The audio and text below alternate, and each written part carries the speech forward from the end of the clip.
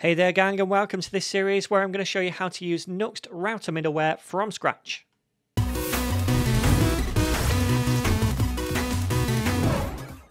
Okay then, so in this short series we're going to take a look at how router middleware works in Nuxt applications and work through a few different examples of how you can use it. We're going to be looking at inline middleware, named middleware, global middleware, and also middleware chaining. But first of all, what exactly is router middleware in the context of a Nuxt application? Well, when it comes to Nuxt applications, route middleware just refers to some code that runs between exiting one route and entering a new one. So, say for example, we're on the home page and we click a link to navigate to the About page. Well, then we could run some middleware in the middle of exiting that home page and then entering the About route. And that middleware would just be a function which we can define. So within that function, we could run any kind of logic that we want, including accessing cookies, redirecting users based on certain conditions, or even showing errors to the user if something's not right. For example, we might have a site whereby users can log in, and we could have certain pages where users need to be authenticated to view them.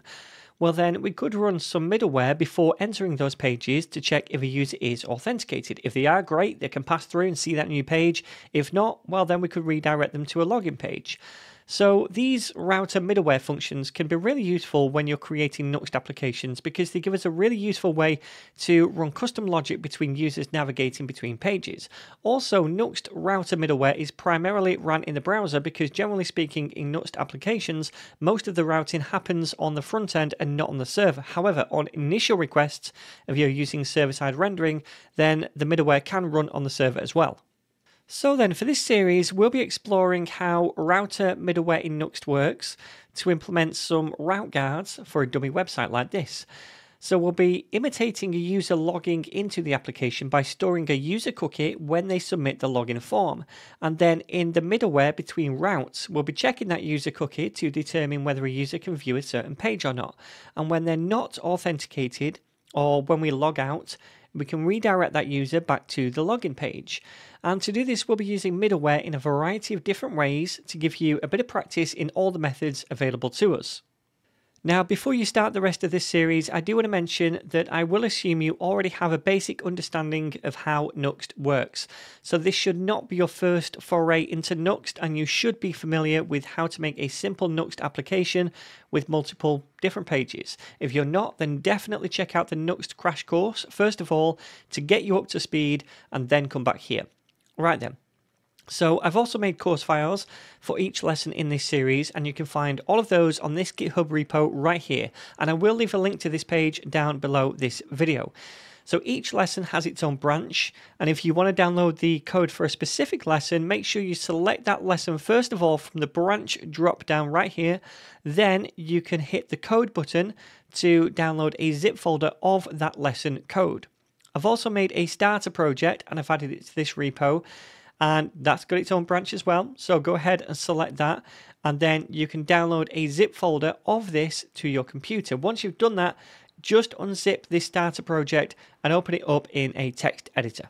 Alright, so I unzipped that folder and opened it up in VS Code, and you can see I've also renamed the project to Nuxt Middleware just because it was a long ass folder name otherwise.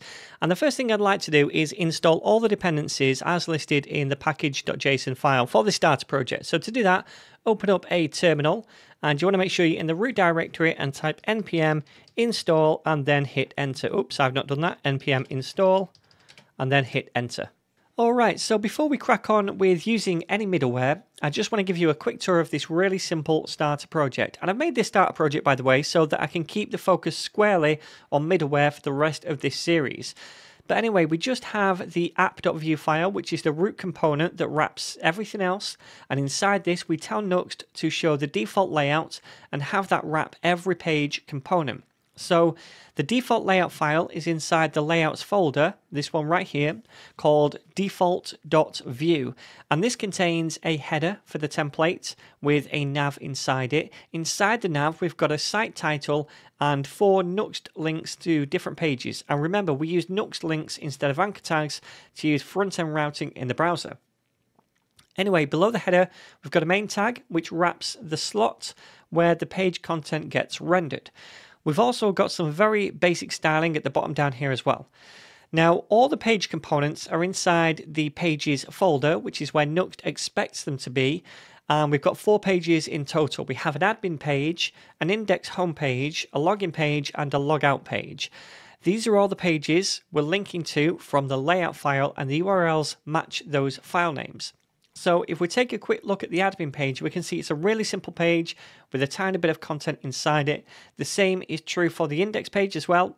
Don't worry too much about this user cookie thing at the moment. I'll explain that shortly. The login page has a form inside it where we can enter a username and we can log in.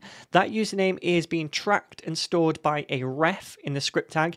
And when we submit the form, we're going to fire this login function.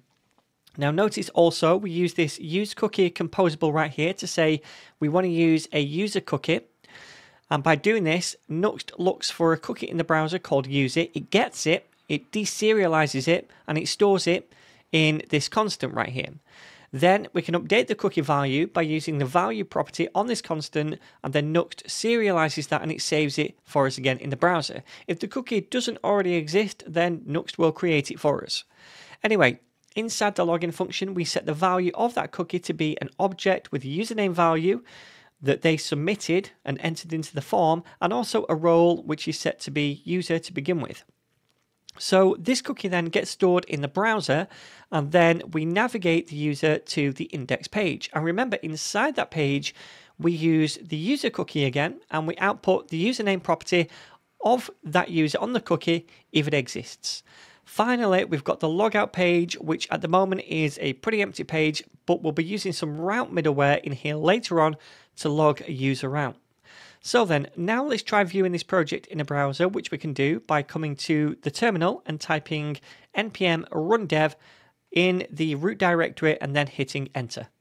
Okay, so that should spin up a local dev server so that we can view the app on localhost port 3000, and we can see it right here in all its glory.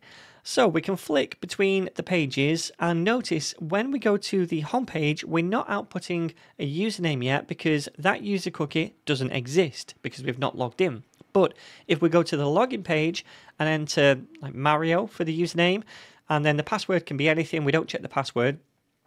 But if we then submit the form, it creates the user cookie for us and navigates us back to that home page again. And this time, because we have that user cookie now, we're logged in, we see the username. Awesome.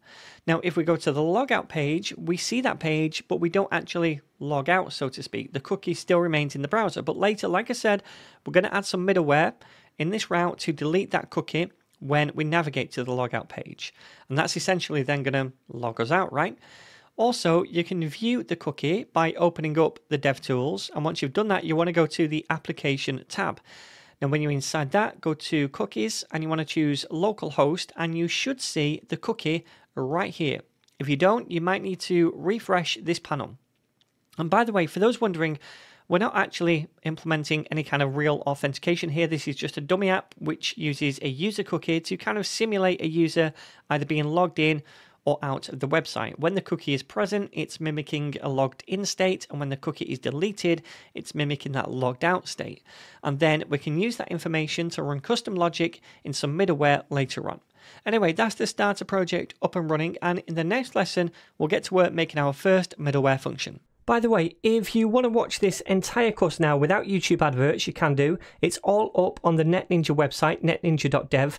You can buy the course for $2 to get instant access to all of it, or you can sign up to NetNinja Pro and get instant access to all of my courses without adverts, as well as premium courses not found on YouTube, including my Udemy ones.